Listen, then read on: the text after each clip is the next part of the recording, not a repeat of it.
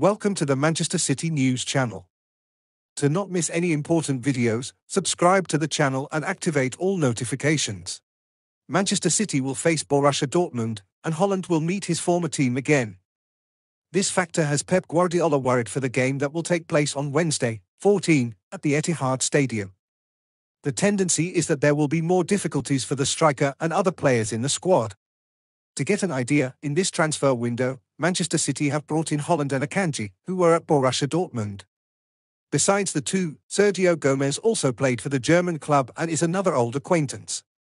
In this way, Guardiola believes that the opponents will be even more prepared for the clash valid for the second round of the Champions League group stage. The players know about football. They know what they are looking for. They can have details about a player because they know them better than I do.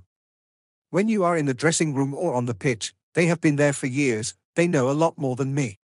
I can watch 1,000 videotapes, but they know more, the Manchester City manager stressed. According to Pep Guardiola, Borussia Dortmund are used to measuring forces with his team, and that makes him even more switched on. Besides the reunion of Haaland, Akanji and Gomez with their old team, the Germans know how to face the citizens in the Champions. The formation is maybe not as important as the coach or how they felt they played against us a few seasons ago.